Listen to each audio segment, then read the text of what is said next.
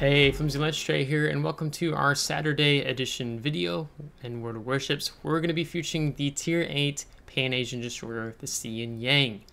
Now, I should be able to do somewhat decent with this review and doing our upgrade commander build of the Hsienyang, because I just spent 15 minutes talking and not recording any video, only recording audio. So, typical flimsy move there. So, we're going to be looking at an overview of the ship. We'll look at the modules, the upgrades, consumables, and the sweet spot, the commander build. And I'll give you my thoughts and impressions and maybe some different options you can take in running the Hsienyang. So I'm talking about the Hsienyang. We first need to discuss what type of destroyer is she. In World of Warships, there are three different types of destroyers. You have gunboat destroyers, you have torpedo destroyers, or you have hybrid destroyers, which is a mix of both, meaning that they perform well, relatively decent or well in both roles, and that is where you find the Hsienyang at. She's the best of both worlds in that, and that is because she has four of these 127mm turrets, have a reload time of 3.3 seconds, and then she's got these quintuple torpedo tubes. That really put the hurt on cruisers, battleships, and aircraft carriers. They cannot hit destroyers because they are deep water torpedoes. And as I talk about the Hsienyang, if you are familiar with playing the Benson, the Tier VIII American destroyer, she plays really similar. Of course, there's differences, like the Benson has an additional turret. Up here, you don't have that on Hsienyang. You got some more AA. She also has 10 torpedoes, but they're deep. Here, they're deep water torpedoes. On Benson, they're just your standard torpedoes. So there's a lot of similarities there, but there's also some differences. So if you played the Benson, you know how she handles. You're going to be right at home with the Hsienyang. So let's go ahead and look at the modules. So looking at the modules, you have again, these 127mm turrets, a reload time of 3.3 seconds with a 180-degree turn time of 5.3 seconds. And then you have a Hull B upgrade. So with Survivability Expert, you get up to 18,700 hit points, which is fantastic. You also get better AA, as well as slightly better maneuverability. So I always recommend going for the Hull upgrade first, and I'll recommend that same here with Hsienyang. And then torpedoes is what I go for next. The stock torpedoes are 8-kilometer torpedoes, which is really pain when you are bottom tier facing tier 10 ships with a lot of radar, radar on the battleship, radar on destroyers, radar on cruisers. And so when you get to the upgraded torpedoes, they run 9.5 kilometers. They have a slightly better reload time. They do a bit more damage, but instead of being 61 knots, they drop down to 59 knots. So that's kind of the trade-off there, but definitely want to go for the upgraded torpedoes after getting the hull. And then the gunfire control system. Your main battery firing range is 11.4 stock, and then you get up to 12.5 kilometers, which is helpful. I mean, you saw how many fires we were setting in yesterday's battle, where we made a lot of use of our guns. We didn't get a lot of torpedo hits, but we did get a few in there that definitely puts the hurt on with those deep water torpedoes. Then your propulsion, 50,000 horsepower, getting you up to 37.5 knots for maximum speed, not taking into account the ceramic combat signal flag, which gives you a little boost, or using the consumable, the engine boost, right? So looking at upgrades, we're going to recommend going for the main armaments modification 1. It reduces the risk of your main battery and your torpedo tubes from becoming incapacitated by negative 20%. And then your survivability of the main battery and torpedo tubes go up by plus 50%. And then the repair time for both is reduced by negative 20% if they should become incapacitated. You don't go for auxiliary armaments modification 1. You don't have a secondary battery on Hsienyang. And your AA, it's okay, but you're not playing Hsienyang for an AA build. That's something more for like the kid. The Tier VIII Premium American Destroyer. Yeah, magazine modification 1, it reduces your risk of your ship's magazine detonating by negative 70%. But if you've been around on the channel long enough now, you know I recommend that you take the Juliet Charlie combat signal. I run this in ranked, randoms, clan battles. I don't run it in co-op or ops because you can't detonate in operations unless they've changed that. So this is very helpful, and that means that you get to free up a upgraded slot and instead just take main armaments modification 1. Slot 2, things are a little bit spicy here. You have your damage control system modification 1. You don't really run this on destroyers, more of a cruiser or battleship. Engine room protection, you really want to take this because it reduces the risk of your engine and steering gear, some becoming incapacitated by negative 20%. And if they do get knocked out, it reduces the repair time by also negative 20%. Now, we also get the options of this engine boost modification 1. It's a special upgrade that you find in the armory that you purchase with coal, as well as the surveillance radar modification. And we'll talk about that when we look more closer at these two consumables.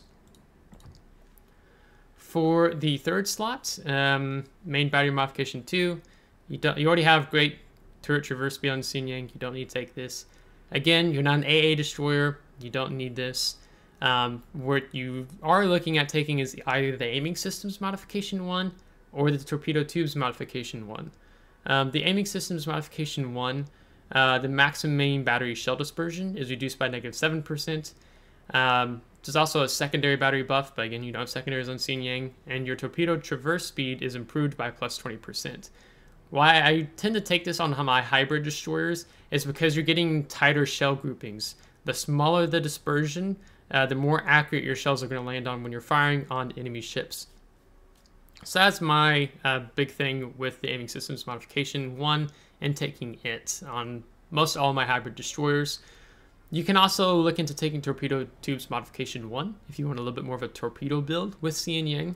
Your torpedo speed is going to go up by plus 5%, so I think that's going to get you, let's see, that should get you to 62 knots roughly, because right now you're 59 knots. So it should be around 62 knots, and you also get the torpedo tubes traverse speed plus 20%, same as here.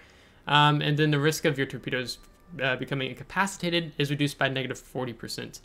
In the battles I played with Hsienyang, there have been, let's say if I played 15 battles, I think twice maybe I've had my torpedoes incapacitated. So that's really up to you.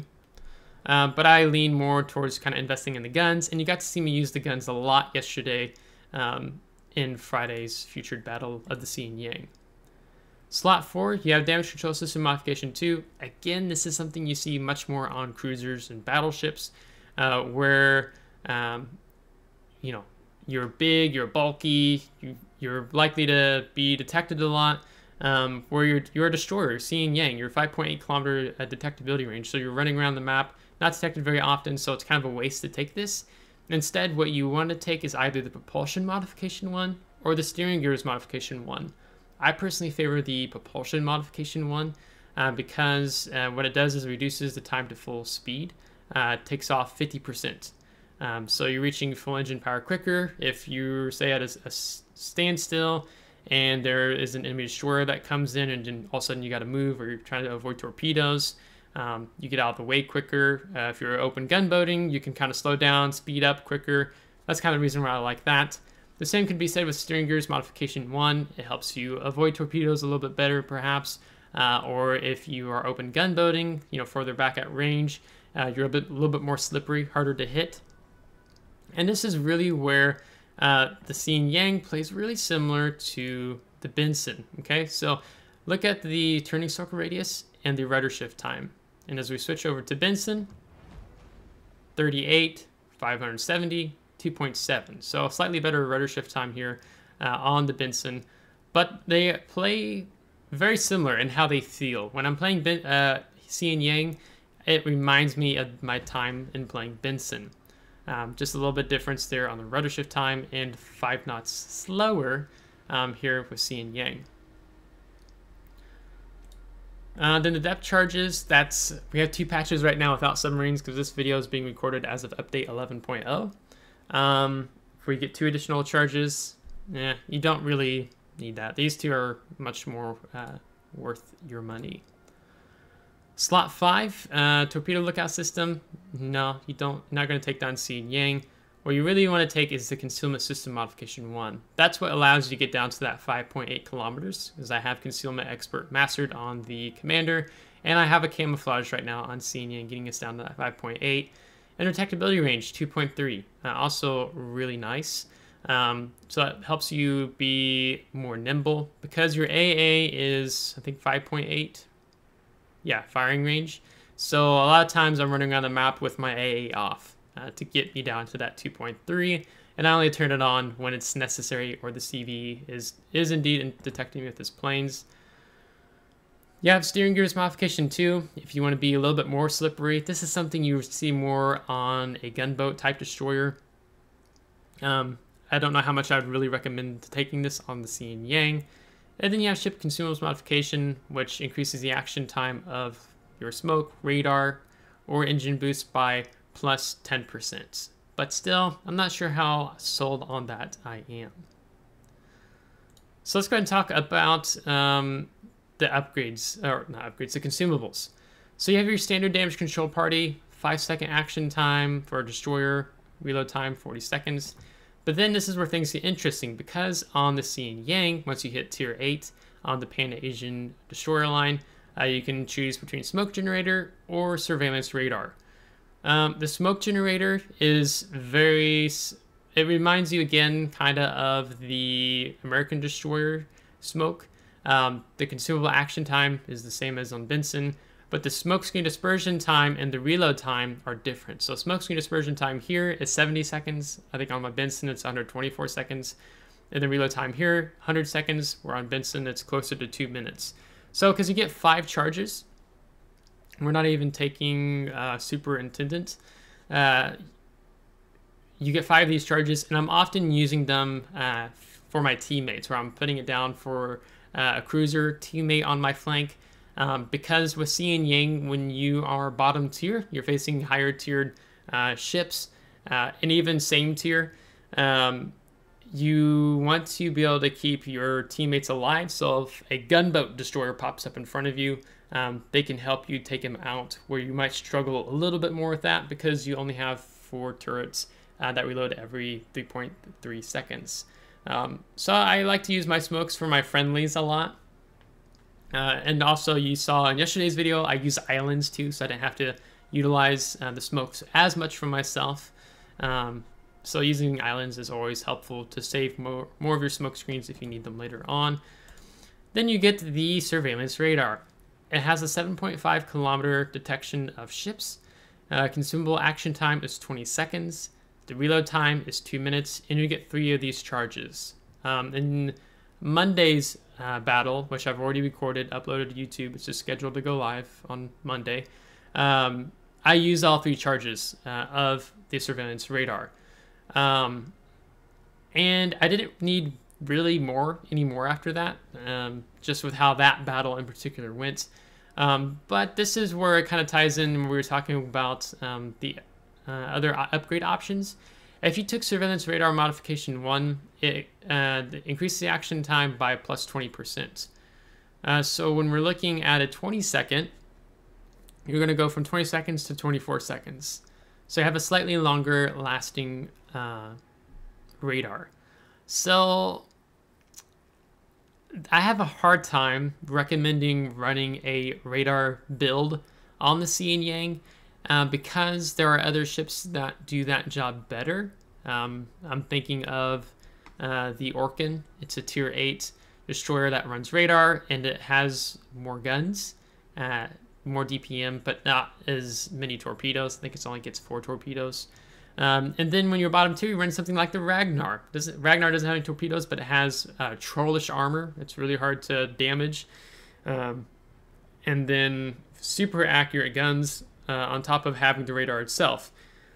So if you're running to run a radar destroyer, I don't feel like I can't easily recommend doing it on Hsienyang.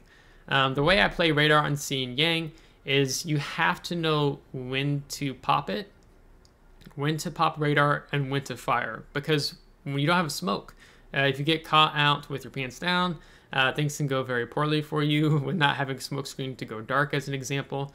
But what I find myself doing with the radar is I use it when I know I have some friendlies around that can, let's say, deal with a destroyer in a smoke screen, or if that destroyer is low enough on health and I feel confident that I can trade my health pool enough to kill him, then that's when I find myself using the surveillance radar. Otherwise, I feel like the smoke is all around much better. But you might find maybe radar is not so bad if you know how to utilize islands well. Maybe you utilize a friendly smoke screen, things of that nature. But when you run radar in Hsienyang, it's kind of like the Minotaur. People don't always expect it. So that's what I'll say about that. And then you have the engine boost. Again, we have a option here to get the special upgrade of extending the action time by plus 30%. So right now our action time is 120 seconds. So then you can get that up 30%, what, more like 150 seconds, something like that. I'm just going off the top of my head. I wasn't great at math in college or school, so don't take my word for it. I much more like using calculators. But here for the Hsienyang, I don't know how much I fancy engine boost. Taking that modification when you can keep your engine alive, or if you're running a radar build, then ideally, if you get 4 extra seconds with this, that means you get 1 more additional volley off, or your teammate might get that extra volley off enough to kill that enemy destroyer or cruiser in a smoke screen, as an example. So let's go ahead and dive into our commander. So I have a unique commander, special commander. I'm not even going to try to pronounce his name, but you can grab him in the armory. You can buy, there's one that has the same enhanced skills as this guy, one for coal, 35,000 coal, the other one for 1,500 doubloons. So I have got him on my destroyer because he has the enhanced skill of survivability expert. So instead of having a 350 HP increase for each ship tier, he has it enhanced of plus 400 for a destroyer. And so for me, this is means that I'm going to be able to stay in the battle much longer, because when you take 50 times it by 10, I just gave myself 500 HP additional health, getting us up to that overall 18,700 instead of what being at 18,200. If I did my math right. So I got him when I began going up the Pan-Asian destroyer line. He comes with 10 points. So if you're just kind of wondering where he's at, let me just show you real quick. And then his other counterpart. So commanders, Pan-Asian. So yeah, I got him for 1,500 doubloons, and then there's another one for 35,000 coal, and he has the same skills. So that's where you will find them at. So the other enhanced skill is Demolition Expert. I don't know, I'm not planning to take this on my overall commander build, and we can get a little bit more into that. The enhanced skill here is instead of a 1%, it's a 1.5% chance of causing a fire on a target. Get some water here. All right, so as a 10-point build, I'm going to recommend the bread and butter build. And those of you who subscribed, been around long enough, now the bread and butter build is this. So it's first preventive maintenance, reduces your risk of modules from becoming incapacitated by -30%. So this is things like your main turrets, your torpedo tubes, steering gear, engine gears. So that's really important to take because, again, maneuverability and keeping your armaments online is important. For a 3-point commander, last stand. What this does, if your engine or your steering gears get knocked out, you can still have speed. You still have a rudder, but at a penalty. So you're not as maneuverable. You don't have as much speed when your engine is knocked out. Versus if you don't take this skill, you could just be going around in circles if your rudder gets knocked out, your steering gears, or if your engine gets knocked out, you're a sitting duck. So you want to take last stand. Survivability expert, and with this commander in particular, you can see that we're getting that much more out of him here. Really helpful and important. So this is a 6-point build. A 10-point build, that's when I recommend you go for concealment expert, because it gets you down to that 5.8 kilometers. After that, what I have done is for a 13-point commander, I took Adrenaline Rush. For each 1% of HP lost, your main battery reloads faster, your torpedoes reload faster, your continuous AA damage goes up by plus 0.20%. So to me, this is quite nice. You'll see in like Monday's video, I lose a good chunk of my health, and you'll be seeing how my guns reload that a little bit faster and torpedoes reload that a little bit faster. So it pairs well when you go into either a torpedo build or a more of a gun build with Hsienyang. So as a 16-point commander, I've taken Fill the Tubes. This gets us down to that negative 10% torpedo tube reload time. So if you're wondering, hey, when you were doing the beginning of the video, it didn't match up with mine, it's because I had filled the tubes. It brings us down to that reload time of 105.3 seconds. Otherwise, without that, I think it's closer, would it be 120, 115 seconds, something like that. So this is really nice, especially when you're kind of the last guy standing on your flank, which that's been me and Hsienyang, and the battleships are pushing in, and I'm just dumping torpedoes into their side as they come in. Maybe you still lose the battle, but I get a lot of damage and additional experience for that. So that's why I really like running Fill the Tubes. From this 16-point spot, what I'm leaning towards, and I'm still in discussion with myself about this, okay? But as I talk, I'll probably find more of where I'm leaning towards. Is the main battery and AA specialist. Your main battery reload time is reduced by negative 5%. So that means now instead of a 3.3 second reload, we have a 3.2 second reload. You add Adrenaline Rush in there, you can be getting down to 2.9 seconds as an example. Your AA defense, your continuous damage goes up by plus 12. Not that it's a big thing. I just get faster reloading guns. That's kind of the perk there. Your HE shell or fire setting chance is 5%. So that is something to keep note of. Not the highest for a destroyer. I think Kosik is something more like 8 or 9%. Maybe it's even higher. This guy, he's fun. And then Swiftfish. Okay, so let's see how much faster torpedoes go once you throw this on. So 59 knots to 62 knots. And then we're talking about the equipment slot. If you ran torpedo tubes modification, so 62 knots, add this on 65 knots, 65 knot torpedoes. That's what you could possibly potentially be looking at when taking this type of build, because you can see we are definitely investing in the torpedoes here, but we're also investing in the guns.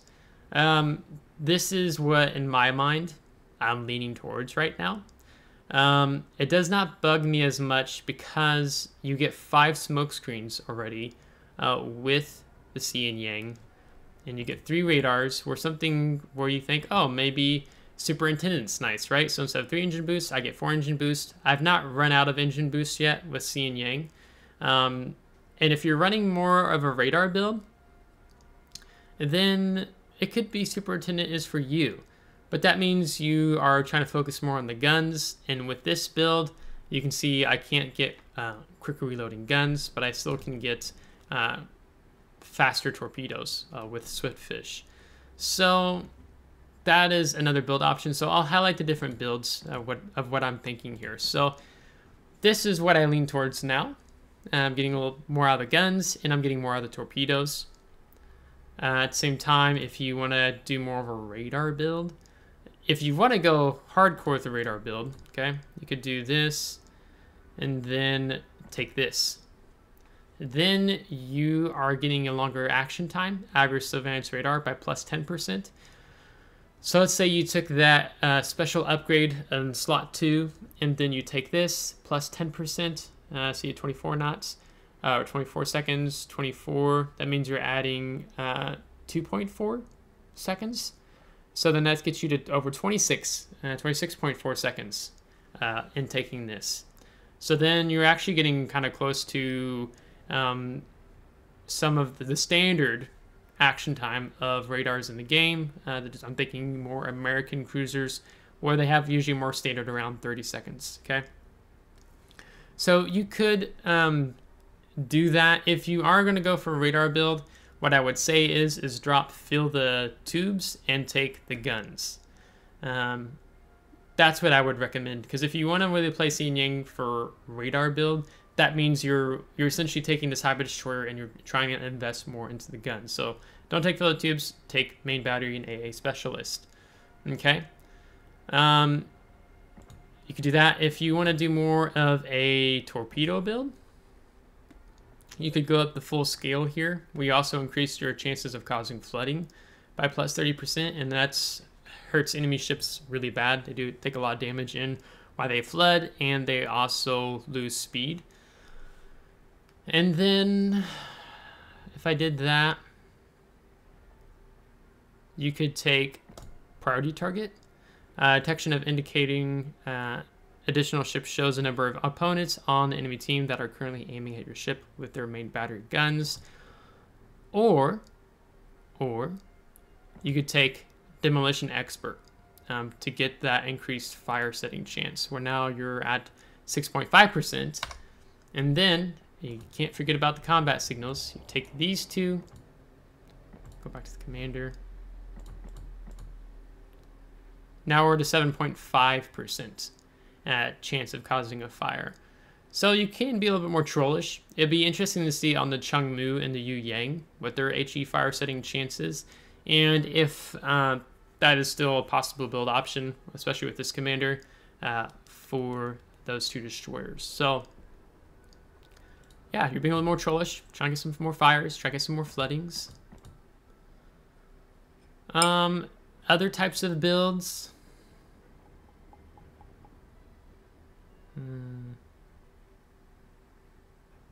Yeah, I'm not seeing it as much because there's just other destroyers that can fulfill the role of having RPF, radio location. Those are more gunboat destroyers that run RPF. This is something more you would see on a gunboat destroyer, trying to get more range.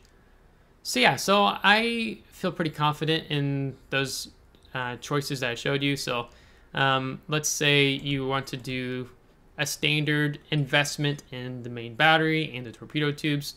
This is what I would recommend. Let's say you want to do more of a radar build, then take these. So you get an additional radar, you get 4 radars instead of 3. You drop fill the tubes, pick up main battery and AA specialist. If you want to invest more in torpedoes, go all the way up. And then if you need priority target, because you don't feel like you're an as aware player, when you're detected, just expect that you're going to get shot. I mean, in yesterday's video, you can see I was right in front of the Alabama, and he fired a salvo over me. He could have killed me if he would have focused on me instead of the ships behind me. So it's just, expect when you're detecting a destroyer that you're going to get shot at, but it's not always the case, right? Or you could take demolition expert and increase your flooding chance, increase your fire setting chance. Again, it'll be interesting on Changmu and Yu Yang what their their fire setting chance is.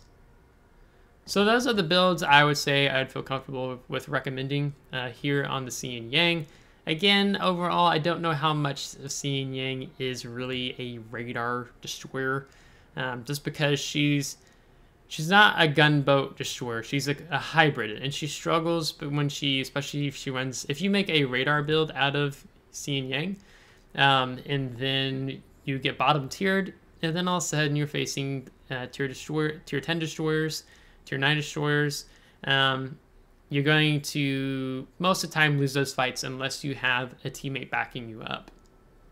That's just kind of my concern when you're not top dog. But when you are tier 8 matchmaking, or your top tier versus tier 6, then the radar becomes probably a little bit more trollish, right? So why don't take some of these other skills? I'll try to do this quickly. You already have great main battery traverse speed. We talked about liquidator. Your guns already reload really quick. Why take gun feeder? Incoming fire alert. I couldn't really see a way to fit that in. Yeah. But it is a decent 1-point skill, but preventive maintenance is even better. We talked about these guys. Extra heavy ammunition. Nah, you can get more money's worth out of these other skills versus the extra heavy ammunition. This is something that like on Elbing I would run because that has really hard hitting AP. German Tier 10 Destroyer. Talked about prior target. We talked about these IFHE. You don't cross any important thresholds with these 127mm guns to pin anything higher. It's not till like the 6-inch guns, like Worcester guns. I run IFHE on Worcester. And I know some people who run this on Japanese gunboat destroyers, but that's a story for a different time. We talked about Superintendent. We talked about main battery A expert, Swift and Silence. Yeah, I would rather use my commander skills to invest more in the type of other builds I showed you. Same thing with radio location, Fearless Brawler. You're not a gunboat destroyer, so I don't really see this being important. Just to get a quicker reload time after ship has been detected by the enemy. Not here. That's more of a gunboat build, okay? Dazzle. I've talked about Dazzle before. To me, Dazzle does not do enough for me to warrant investing for commander skill points because this is only in effect for 15 seconds after you've been detected. So if you keep being detected longer than 15 seconds, this skill completely evaporates. There are times I'm very conscious of can-be activated skills. Wargaming has introduced more of these can-be activated skills since the Commander Rework update 10.0. But that really covers everything that I wanted to discuss here on the Hsienyang. I've had a fun time with her, especially with the torpedoes, how heavy, hard-hitting they are. And if you like the American Destroyer line, I'm pretty sure that you're going to like the Pan-Asian Destroyer line because they play similarly, but the ship characteristics are definitely, there's some differences there. But overall, the playing them, the smoke, the rudder shift time, the concealment, all really similar because, you know, this used to be an American Destroyer, right? Historically speaking. So if you liked today's video, give it a thumbs up. If you did not, give it a thumbs down. Subscribe if you do want to see more. If you are subscribed, thanks so much. I really appreciate it as we continue growing the channel here with you. So until next time, take care.